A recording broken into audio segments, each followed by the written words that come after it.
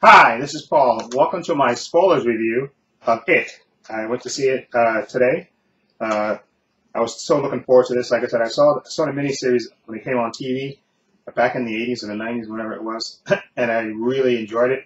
Uh, and I seem to remember reading the book, and I can't swear this, but because I remember distinctly reading about this how Stephen King, because I think I saw the movie first, the miniseries, and then I think I read the book.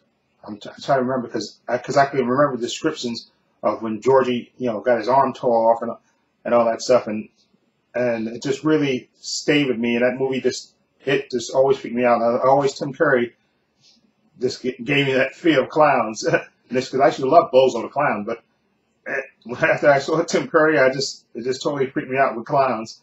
But anyway, this again is my spoiler review, and I have my phone here just so I have the names of the kids, which just so I don't forget the names of the kids. But anyway, this movie is about these kids living in this town called Derry, where kids are disappearing, and adults are disappearing as well, but the kids are disappearing at an alarming rate. And what I love about this movie primarily is the kid actors that they got to portray the losers in the Losers Club, and I thought they were great. I thought especially the actor that played Bill, who's the stutterer, whose brother Georgie was the one who basically you see in the trailer who gets his arm ripped off, and they showed that too. Because it happened in the book. He got his arm ripped off and dragged down the sewer, and the actor who the young actor who played Bill was, I mean, you could feel his loss. I mean, you could tell it haunted him. And there's a moment in the movie where he makes this big speech before they get ready, losers get ready to go into the house where Pennywise is, and he makes a speech where basically telling him that he has to go, and that staying, he'd rather go in this house, scary house, where he could possibly die than stop constantly having to go in his house where he has to see reminders of Georgie, little Georgie, his room and his toys and all that stuff, and he's basically haunted by his little brother's death because he was sick and he didn't go, and his brother went missing, and I really felt that from that kid actor, that love that he had for his brother Georgie, and him being, him dying, and how he kept trying to figure out a way that maybe Georgie was still alive, and there was a scene I think with him and his father in the garage where he was trying to figure out how the sewers work, and how if Georgie got swept down there,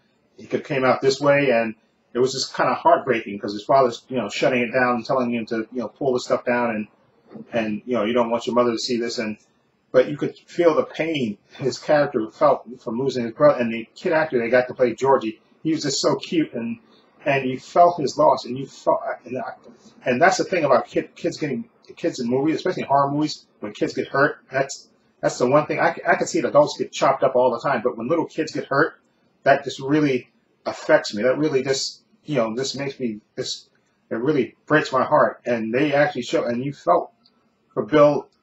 And because Georgie, he loved Georgie, and there's a scene where towards the conclusion of the movie where Bill's talking to Georgie, which is really Pennywise, and he's basically pouring his heart out, and then Bill's telling him how much he misses him, and then he says, well, but you're not Georgie, and he shoots him. The interaction, that little interaction right there, just really literally broke your heart, and that's why I say the actor who played Bill was, who's the stutterer. He really got to me, and that's again, all the kid actors I thought did an excellent job. They were well cast, and then Beverly, the actress that played Beverly, who she's living with her father who's, let's say, is molesting her, okay, and of course. She has a bad reputation around town from the bullies and stuff, and she has to deal with that. And there's a great scene where she's cutting off her hair to try to look different and just change her outlook. But there was a great scene of her when when you first see her, actually the second time I guess we see her, where she's talking to Ben, and Ben is like in the back of the school with a science, looking like a science project or whatever it is, and he's basically hiding out. And she has a conversation with him, and she actually talks to him as a real person, and you can tell that's where he has a crush on her, because he mentioned that they're in social studies together, so he obviously has a crush on her, but she's just genuinely nice to him and telling him that the bullies are already gone, so it's okay, and you can tell from that little interaction right there that she's generally a nice person. Just she's living in horrible circumstances and has to deal with this, with her father, abusive father, and the kids around school that thinking that she's a slut, and the jealous girls and all that stuff she has to. And I thought the actress, and she handled it very well, especially, and then her developing feelings for Bill, and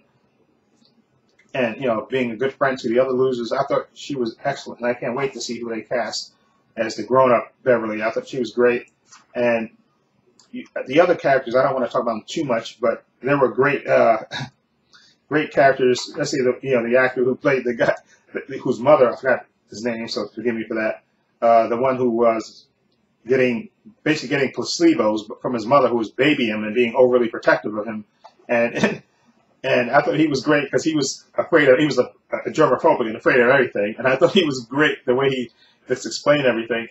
And then also the actor who played with the glasses, who was from Stranger Things, who was playing the guy who was always wisecracking and telling the jokes. I thought he was great in this movie as well. Is basically the sarcastic guy, and who's always telling the jokes and making jokes. And there's a great scene towards the end of the movie where basically Pennywise has Bill, and he's getting ready, and basically telling the other kids, just go ahead and leave. Let me just take my tasty snack of Bill and let you leave, and you can have Yakin free, and I'll be gone for another 27 years. And he basically makes the speech, tells Bill all the reasons why he hates him for dragging him into this and all this other stuff, and then he says, and now I'm going to have to kill this clown because he takes the bat and just whacks the crap out of Pennywise, and which just shows he even though he resents Bill for dragging him into all this, he made that decision that he's not going to be the type of friend that's going to abandon his friends. Okay, and so his performance was great to me. And I'm trying to think of the other kid. There was the kid that was the religious, the Jewish kid. And you didn't get that much. I mean, you got a little thing. He had this disturbing visions of the painting in the wall coming to life and harming him. I thought, he was good. He was like a silent guy. He didn't talk that much, but you could tell he has things going on. So I thought that kid was good. He didn't have that much to do. And then also there was character of Mike, the only black kid. The only negative thing, I guess, to me in this movie is that they tuck away. They gave Ben the research part, which in the book I understand Mike is the one who does the research, and he's actually, when he grows up, he stays in town, Mike, and actually becomes a librarian, and he's the only one that actually remembers Pennywise, and he's the one that gets everybody back together when they reunite 27 years later. But they kind of tucked that away, the research part, and gave it to Ben, because Ben, I understand in the book, he loses weight and he becomes an architect when he grows up. But I don't know if so maybe they'll change it around, and maybe they'll have Mike be the one to leave town and become an architect and come back, and Ben will be the one that'll remember everything. So maybe they're going to change that around. But Mike, he didn't have that much to do. I mean, his thing was, you see in the trailers where he's telling the kids about what his grandfather told him, that this town's cursed and everything else. But I did like how each character got introduced to each other. I mean, there was, I think, the four main friends, I think, and then, or was it, yeah, the four main friends, and then Beverly, and then Ben, and then Mike, got drawn into the losers group. They all came together, basically defending each other, and that part I liked, and like I said, the acting was just absolutely fantastic, especially from kid actors. I thought they were believable. You didn't look at them and say, oh, these kids are totally acting.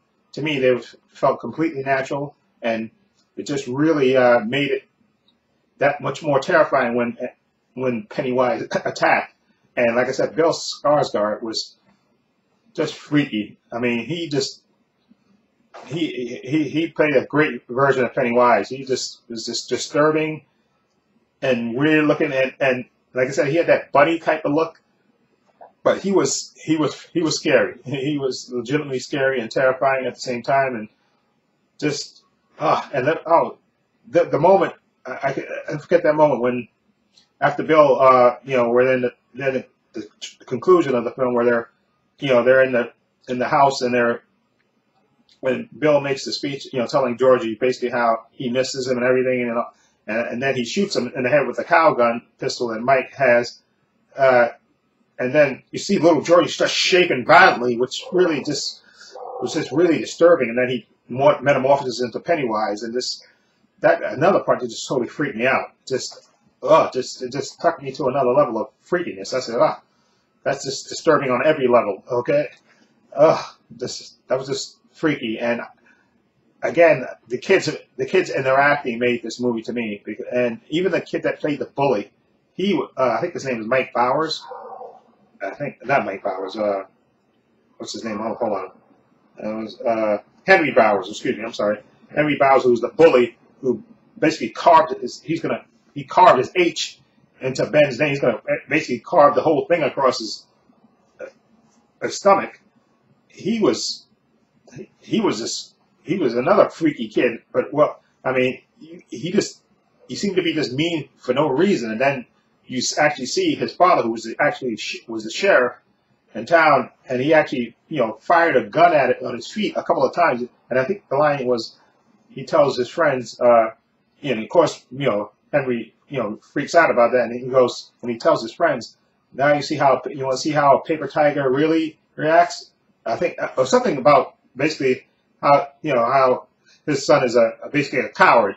Okay, and if you stand up to him, you see how he crumbles. And then so when Pennywise kind of enforces Henry to kill his father with that knife, giving him the knife that he lost, and he just pops in his neck, and that was again really good acting from the kid. And again, I think that kid, the character, I think in the book he gets blamed for the murders, and he plays a bigger part in the second half of the movie when they're grown up. But I know this one you see Mike, they have the fight, and Mike pushes him down the well, and you see him hitting the sides left and right. So I don't know if they're going to change it around, or maybe have him be paralyzed or something, and then still get blamed for everything. But we'll see how that plays out. So maybe they will cast his character as an older guy who's probably bitter still, and been accused of the murders. If they take his character out and just say that he died or something, because he kind of hit when he fell down that well. He hit on going down. Looked like he hit side to side to side. I don't know how he could survive that, but you never know. But anyway, overall, again, this movie was this movie to me, it lived up to expectations. It totally did, and it just really brought a smile to my face. I could say that, a smile to my face, and that it delivered what it promised. Okay, that's what it did. It delivered what it promised, and I thoroughly enjoyed it, and I can't highly recommend it enough. And if you see my spoilers review, if you follow the link to my spoilers review, I gave it a 9. Spoiler-free review on my other channel, Trey Passer. I gave it a 9 out of 10. I definitely stick to that. One of the best movies of the year. Kudos to the young actors who played their parts to me excellently. I think it was well written and directed, and I can't recommend it enough. It lived up to the expectations, and I can't wait to own this movie, and I can't wait to see the sequel when they have and see who they cast as the grown-up characters and stuff. I know I was looking at Grace Randolph's. She was saying casting ideas, and for the grown-up Bill, she wanted what's his name, Jason Bateman. I thought that's great casting. Jason Bateman, I think, is great, and I think Amy Adams would be a good grown-up Beverly. Because I think she looks like her, and I think she played the actress who played Beverly in this movie played a young Amy Adams in a different movie. So I think that would probably be a logical thing. Or Jessica Chastain, maybe as a grown-up Beverly. I can't think of the other characters. I know who could be the other characters. But I know she was saying other kind of like Sterling Brown as grown-up Mike, which I think is a good choice anyway. But the other characters, I would have to think about it long and hard before I come up with who I think grown up, or if they're going to cast unknowns, who knows? But I think they'll probably cast name actors and stuff for the parts, and I can't wait to see who gets cast as who. I think it's going to be great. And again, movie is disturbing, but greatly acted. Again, these kids, I thought, did a great job, and the kids and the casting, I think, is the key to this movie. I think it's because you believe in these kids, you ache for these kids, and you hope for these kids. And again, the little actor who played Georgie, just again, he just broke your heart, just literally broke your heart. And again, Bill, you felt his loss. I mean, he just that just it devastating. That's why I said that speech he made in front of the house where he tells them, the other losers, listen, I'd rather go into this house and try to end this than go back to my house and constantly be reminded of my little brother who I love, who I couldn't help, who's dead, and it haunts me. And that's why he had that resolve to do that. He had to end it. He just had this resolve, and you felt it. You felt it all through the movie. Okay, and I did think the love triangle, I think, was believable too as well, because again, Ben had the crush on Beverly, of course, and he wrote the poem and stuff, and had the postcard for her, and she was generally nice to him, but Bill, you could tell Bill at first, you could tell Bill, you could see Bill, of course, developing the crush on her and stuff, and them generally getting along, and I think I know how it came, if I remember well, how it comes out in the book. I think, if I remember it well, maybe I'm wrong, maybe someone can correct me. I think when they grow up, I think she eventually goes with Ben, I think, because I think John Ritter's character in the miniseries plays a grown-up Ben, and I think Annette O'Toole, of course, was Beverly, and I think because I remember a scene of them driving off together in a car. Okay, so I think that's what I think she winds up with Ben. I think in the end, I think that's how it happened. So somebody can remind me down to this, and the things, because I have the miniseries. I mean, I can pop it up and look, but I think that's the way she ends up with Ben. Even though I know they have a mutual thing, Bill and Beverly, but I think she winds up with Ben at the end. I think that's the way it works. But anyway, let me know what you think of it. What do you think of it? Feel free to leave comments down below. If you like this spoilers review, please hit the subscribe button down below. I have links to my Facebook, my Twitter, and my Instagram, as well as my main channel, Trey Pastor, where you see a spoiler-free review of it in the description box. Please check that out as well. And this is Paul saying so long and take care.